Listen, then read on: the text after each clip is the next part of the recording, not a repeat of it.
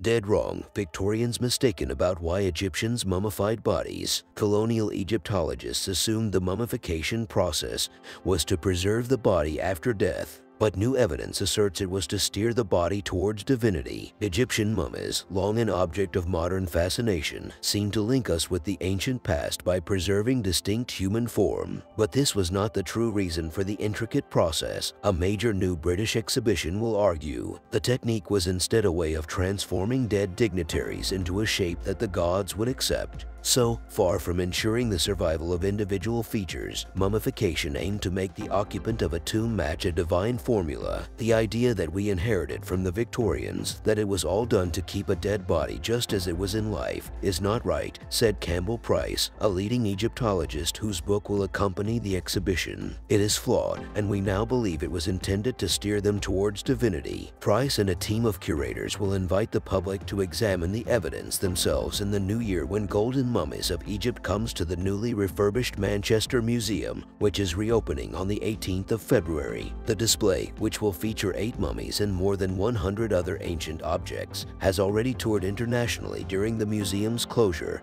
and will be freshly staged for Manchester to emphasize Price's interpretation of the ancient purification, anointing, and wrapping process. We have to imagine a time when not only were there obviously no photographic images, but also very few mirrors, so people didn't know what they looked like. The whole question of individual facial features was not so important, said Price this weekend. The ideas behind ancient portraiture and statuary were also very different as a result. The strength of the mistaken belief that Price now hopes to turn on its golden head is, he says, down to the colonial attitudes of early archaeologists, supported today by our heightened interest in personal appearance. When people look at a face inside a mummy and say, "Oh, they look just like us, it is just an illusion," he said. Price is an active member of the Egypt Exploration Society, which, though founded in 1882, now challenges the old colonial, celebratory approach. More up-to-date scholarly interpretations stem in part, Price said, from the work of Christina Riggs,